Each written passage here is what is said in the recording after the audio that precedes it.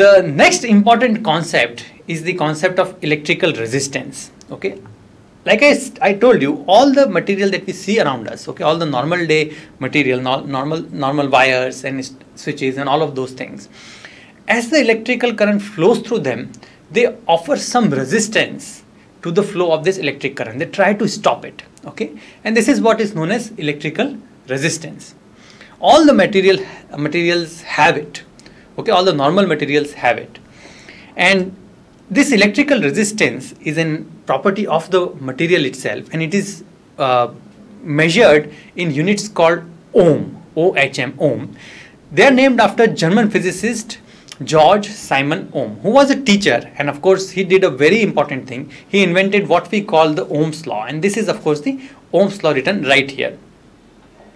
What does it tell us? What does the Ohm's Law tell us? Okay, like look at the picture right here and you will probably get an understanding. The volt or the potential difference across the circuit is trying to drive the current. This is what this picture is telling you, and the resistance inside the circuit is trying to stop it. And this is what this equation is also telling you. As I increase the voltage, the current increases. As I increase the resistance, the current decreases. Right? Because the resistance is trying to stop the flow and voltage is trying to drive the flow of electrons. And the current is just the flow of electrons. Okay, so this is the current and this is the voltage and this is the resistance. So now with this basic understanding, okay, this equation is very, very important. I is equal to V by R. This Ohm's law is very, very important. And with this equation with us, now we can solve some more interesting, more complicated things. Right? Now, imagine what would happen if I were to, instead of having just one battery, I had two batteries in a circuit. So previously I had only just one battery and the bulb was glowing. Now instead of one battery, I added another similar battery to the circuit, such that their EMFs were added, their voltage across them got added, their work done would be added. The way to connect the battery in such a way would be to connect the plus of one battery, the anode of one battery, to the cathode of the other battery. So if I were to do this, the voltage in the circuit would increase and correspondingly the current would also increase.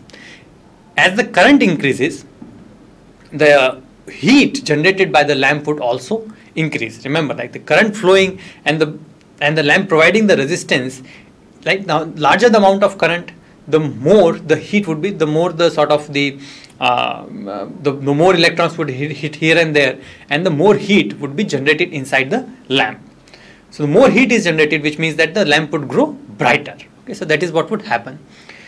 If we continue to increase the voltage, right, I added one battery, I added one more, if I continue to do this, then at some point such a large amount of current would flow through the lamp that due to the heat generated, the tungsten, the filament of the lamp would burn out completely. Okay, and we say that the lamp would then just fuse. Now let's take the other scenario. Let's say what happens if the battery remains the same, and instead of having two lamps, instead of having just one lamp, I connect another lamp to my circuit. Now the same voltage remains the same in the circuit, but now the resistance has actually doubled. Instead of just having one lamp, I now had two lamps. So of course the current would reduce. Due to this reduced current, the temperature inside the lamp would reduce, and of course the lamp would become dim. So each individual lamp would now be lit dimmer.